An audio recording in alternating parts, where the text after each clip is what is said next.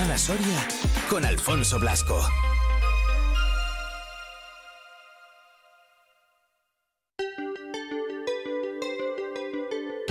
Vive Ágreda, la actualidad de la Villa de las Tres Culturas en Vive Radio Soria. Venga, pues hasta Ágreda que nos vamos a saludar a su alcalde, que lo tenemos ya al otro lado del teléfono, Jesús Manuel Alonso. ¿Qué tal, Jesús Manuel? Muy buenos días. Hola, muy buenos días. ¿Cómo hace por Ágreda? ¿Qué tal tiempo tenemos? Bueno, pues es un tiempo que se difiere mucho con el de Soria, ¿Sí? Una climatología típica de aquí que la verdad que ha habido precipitaciones, pero más bien escasas. Si en el resto de la provincia pues no se han caído 200, 300 litros por metro cuadrado, en Ágreda escasamente han caído 20, 30 en el último mes. Y eso hace que ante los calores que se pronostican para el futuro, pues tengamos el temor de que pueda afectar de una forma seria y grave a las cosechas del campo. Es decir, Ágreda es un pueblo de trayectoria agrícola, importante a nivel agrícola, y por lo tanto tenemos temor de que los calores pues puedan afectar a las cosechas de un sector muy importante del pueblo, que es la agricultura. Bueno, a ver si llueve un poquito esto de abril aguas mil, a ver, ya estamos a día 11, pero bueno, de momento para la semana que viene, bueno, para el lunes he visto que antes que sí que podría llover. Bueno, pues esperemos que también sea por ahí. Es verdad que es muy diferente el tiempo que podemos tener aquí en Soria Capital, cambia mucho, además por zonas en la provincia, pero bueno, con el tiempo, como siempre digo, poco podemos hacer, pedir y poquito más. Alcalde, vamos a actualizar un poquito toda la información de Ágreda. Lo primero, se ha adjudicado, además recientemente, las obras para la mejora de una de las calles de allí, ¿no? Para la calle Venerable. Sí, hoy precisamente se va a reunir la mesa de contratación para la adjudicación de estas obras. Es la columna vertebral del municipio. Esta calle Venerable es una calle que se ejecutó hace muchos años, que tiene unas aceras que son muy altas, con lo cual dificulta la movilidad, especialmente de los carritos, de la gente mayor y de la gente en general. Vamos a intentar, que a pesar de que es una calle que está consolidada, tiene un firme muy bueno con adoquín, pero bueno, vamos a intentar hacer una calle más práctica, con mejor movilidad, que sea más práctica para todos los ciudadanos, no solamente para los coches, sino también para la gente. Se va a hacer una inversión en torno a 585.000 euros dentro de este plan de mejora de la movilidad que hemos iniciado en Ágreda. También tenemos en marcha un pliego para la adjudicación de un coche eléctrico para la policía municipal, dentro de este proyecto, de esta trayectoria con la que pretendemos pues eliminar CO2, mejorar la movilidad, recortar los tránsitos de movilidad de los ciudadanos y, en definitiva, hacer un pueblo también que contribuya a la sostenibilidad, a la mejora del clima, dentro de estas inversiones que recibimos del IDE, que han sido cuantiosas en los últimos años. Efectivamente, las empresas interesadas, por cierto, para presentar para este coche eléctrico tienen de plazo hasta el 19 de abril, si mal no recuerdo, como lo hemos dicho antes. Creo que esa es, 19 de abril, eso es, el importe de 36.300 euros. Vamos a hablar, por desgracia, si nos retraemos un poquito en el tiempo, de ese terrible accidente que tuvo lugar en Semana Santa. Fallecieron 2 jóvenes en ese tramo. Un tramo, Jesús Manuel, que es complicado y que tiene mucho tráfico. Sí, la verdad que es una carretera, la 101, que soporta un tráfico especialmente de camiones, tráfico pesado muy elevado. Hay que recordar que la infraestructura ferroviaria en nuestro país estamos reivindicando, por otra parte, la puesta en marcha de la Soria-Castejón. ¿Por qué? Porque necesitamos más red ferroviaria, que mucho del tránsito del tráfico pesado se realice por tren, no a través de camiones, y por lo tanto este tramo de esta carretera soporta mucho tráfico de camiones. Es un punto de conexión muy importante entre el norte de España y Madrid. No van hasta Soria, sino que van entre Ágreda y Almazán. Y es una infraestructura que hace años ya, muchos años, se hablaba del desdoblamiento. Estos días hemos oído noticias que se reivindicaba el desdoblamiento de la Soria-Almazán como autovía. Vamos a ver si eso es una realidad, porque sería muy importante para garantizar algo tan importante como la seguridad vial. Tú mismo decías que en Viernes Santo se había producido 2 fallecimientos de 2 trabajadores que vivían en Ágreda, y que denota la necesidad de tener que afrontar esta importante reforma, como digo, trascendental para mejorar la movilidad y para garantizar algo tan importante como la seguridad de la vida de las personas y, en definitiva, conseguir mejor eficacia para el sector económico, para el sector industrial y para la gente en general. Efectivamente, no se trata solo de la seguridad, que sí que es lógicamente lo más importante, sino siempre que hablamos de Ágreda, decimos la buena localización, la zona en la que está, la cantidad de tráfico que ello conlleva, y al final, pues tanto si se llegase con esa Soria-Castejón como pues el desdoble, aquí todos serían buenas noticias que por lo menos sí que podrían animar a más empresas a decir, mira, tienen las infraestructuras. Sí, evidentemente las infraestructuras son fundamentales. Estamos esperando el desarrollo de la A15 entre Medinaceli y, o mejor dicho, en este caso, entre Soria y Tudela.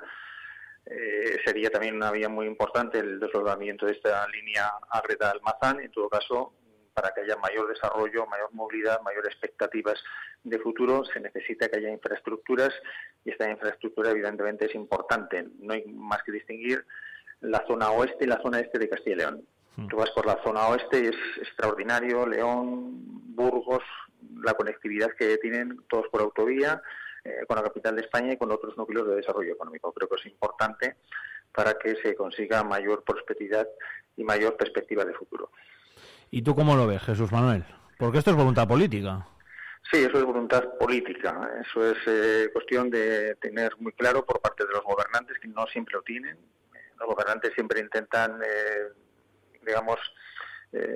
dirigir las inversiones a aquellos focos donde pueden conseguir más representantes políticos, y Soria históricamente ha sido discriminada porque, más o menos siempre se sabe lo que pasa, y yo creo que hay que concienciar a los representantes políticos que hay que cumplir algo tan esencial, tan elemental, que está consagrado en el artículo 14 de la Constitución, de que todos los españoles seamos iguales con independencia de donde hayamos decidido vivir. Y por lo tanto, las personas que viven en Soria, las personas que viven en zona despoblada, tienen que ser tratados al mismo nivel. Y hasta que no se consiga un nivel mínimo de servicios sociales, no tendríamos que avanzar en más prosperidad en otros territorios. No puede haber tanta discriminación. En Soria, de una vez por todas, esperemos que ya se van haciendo cosas, consigamos tener igualdad de oportunidades que en el resto del territorio, que es por lo que hay que luchar. Se lo pedimos a quien corresponda, ¿no, Jesús Manuel? Porque no te... Junta, hay que pedírselo, gobierno. Efectivamente, que tú, por lo que sea para tu localidad, para tu zona, a quien sea, ¿no? Al gobierno, a la Junta... A quien sea. A quien sea y sin ningún tipo de reserva. Por eso mismo, veremos si el día de mañana es una realidad o no, sobre todo también, pues por eso, ya por el tema de seguridad, sobre todo, que es que es seguridad, es para todas las empresas que se fijan en las infraestructuras, lógicamente, que todas al final es lógico que se fijen en ello, y el tener esa opción, al igual que sería importante, como también hablábamos el día anterior, de esa Soria Castejón. Llega ya la primavera, buena época para visitar Ágreda, ¿eh? Sí, buena época. Siempre es importante visitar Ágreda en cualquier momento porque está preciosa.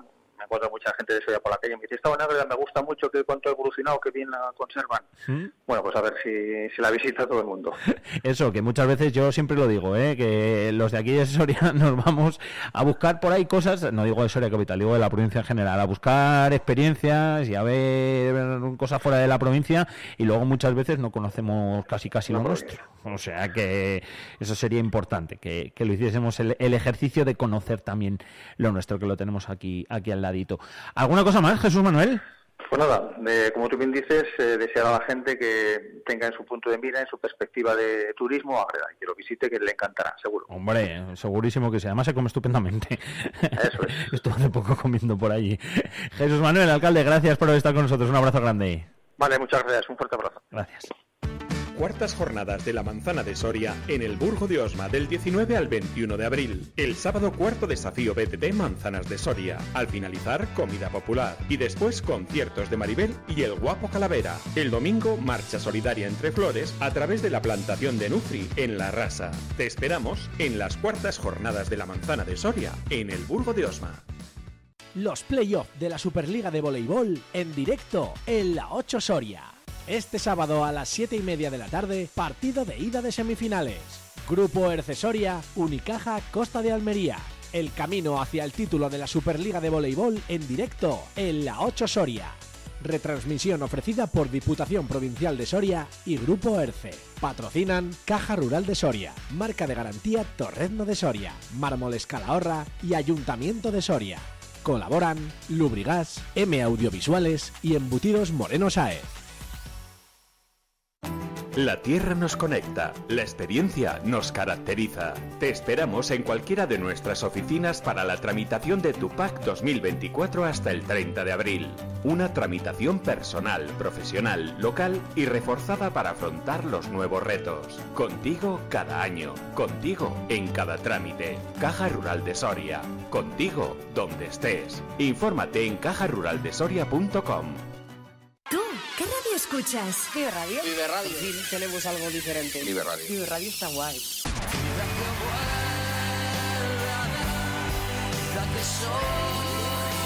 Vive Radio. Vive Radio.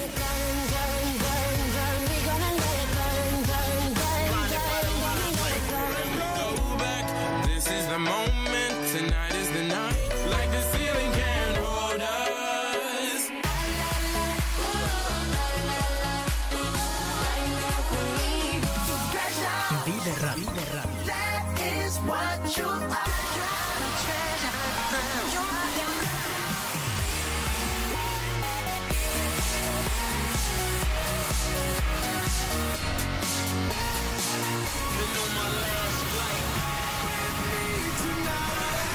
Vive Radio.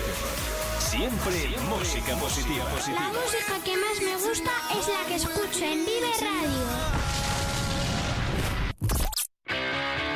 Todos los miércoles a partir de las 9 de la mañana, Soria al día. Vamos a analizar la actualidad que viene cargada de noticias. La actualidad de Soria y provincia a debate. Y tenemos un gran problema sobre... No hace nada. Con Iván Juárez. Hola amigos, muy buenos días, como cada miércoles en Soria al día. Soria al día. Vive la actualidad. Vive Soria 92.9 FM.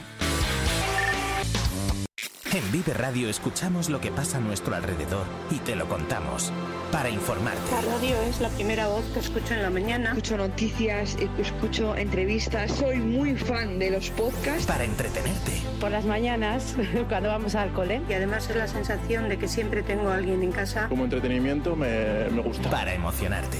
Sus transistor a todos lados hasta dormir. Vale, eran momentos en el que escuchaba también la radio y empezaba a descubrir... La radio es eterna, hombre, sin principio ni fin. Vive Radio.